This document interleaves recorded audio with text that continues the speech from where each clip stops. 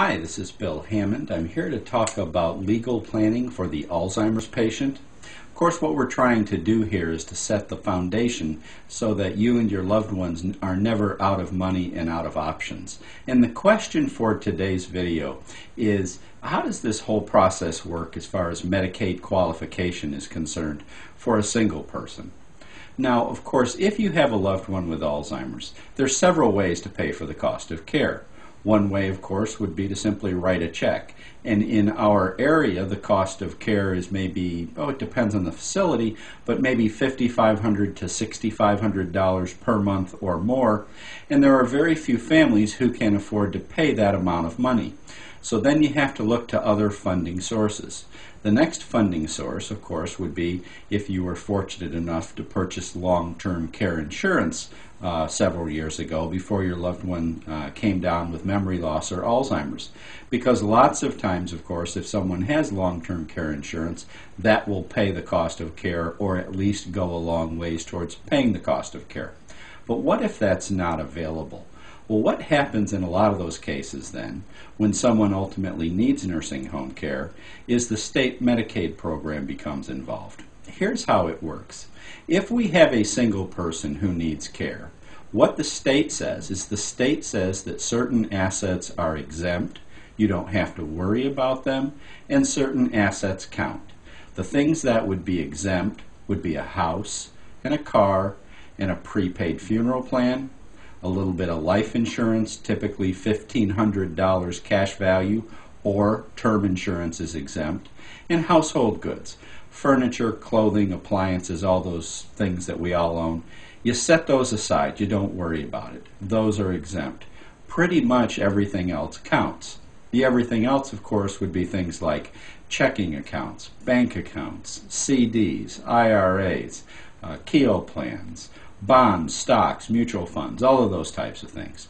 And what the state says is the state says once we've exempted those things we talked about, the house, the car, the prepaid funeral, a little bit of life insurance and household goods, you then have to spend everything else down. Let's take an example. Let's say that we've got a single person with Alzheimer's who needs nursing home care. Let's also say that this person has $100,000 in countable assets. What he or she will then have to do is they'll have to spend those assets down until they get to $2,000 in Kansas or below $1,000 in Missouri. From the time they get to the $2,000 in Kansas or the $999 in Missouri, until they get down there, they are simply private pay. And of course, at a rate of maybe $6,000 per month or more, $70-some thousand a year, it won't take long before they're spent down. Once they get spent down to that level, to where they've met the Medicaid qualification, then what they do is they file an application with the state. They show the state where the money was spent.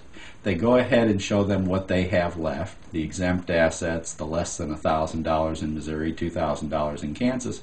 And at that point, what the state will say is, if everything is in order, the state will say this person has now qualified for Medicaid. Also, once they get down there, once their assets are down to those limits that I've talked about, the individual will then have to turn over their income. Let's say they've got, Social Security of $1,000 a month. They'll turn over their income. They'll keep $30 a month if they're in a Missouri nursing home. They'll keep $62 a month if they're in a Kansas nursing home. That's for what we call a personal needs allowance. They'll also keep enough to pay the cost of their health insurance, and the rest of their income will then go to the nursing home as a copay. So for a single person, it's really fairly simple. Take the assets, figure out what counts, what doesn't count, then spend the countable assets down below $1,000 in Missouri, $2,000 in Kansas. Once you get there, turn over your income, keep $62 a month in Kansas or $30 in Missouri, keep enough to pay the cost of your health insurance, and the rest of your income will be a copay to the care center each and every month. Now, One of the other things I want to mention is that so many of my clients are veterans, World War II, Korea, Vietnam, whatever. And if they've served during a period of wartime for at least 90 days, if they're honorably discharged, and if they have these very heavy costs of care, they may be eligible for what we would call an improved pension. And what this would be is it might be a check every month from the Veterans Administration.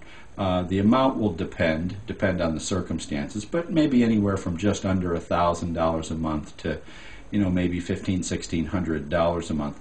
And that also can go towards paying the cost of care.